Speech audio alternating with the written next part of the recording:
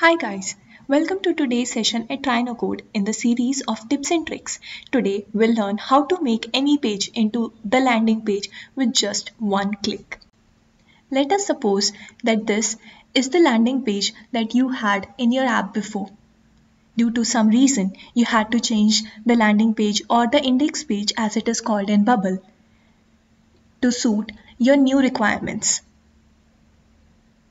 For example, let us look at this and see that this is the new landing page that has been made.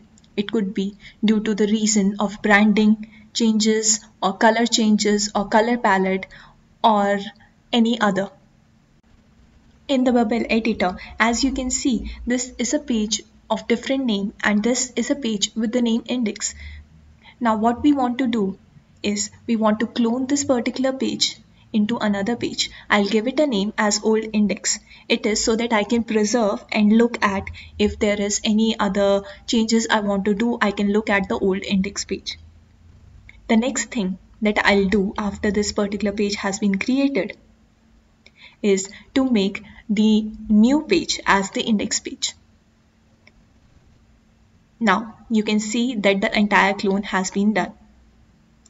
I'll go back to the editor of new index page. I'll click on edit, make this page into the new index page and click confirm. With just one single click, it will change this page into the new landing page for my app. On the page name, as well as if I refresh the page which was earlier the index page, I'll see that the changes has been done. I hope you liked today's video and it was helpful. Don't forget to like and share with your friends. Also, to see similar content, subscribe to our channel and hit the bell icon to get notification for new content.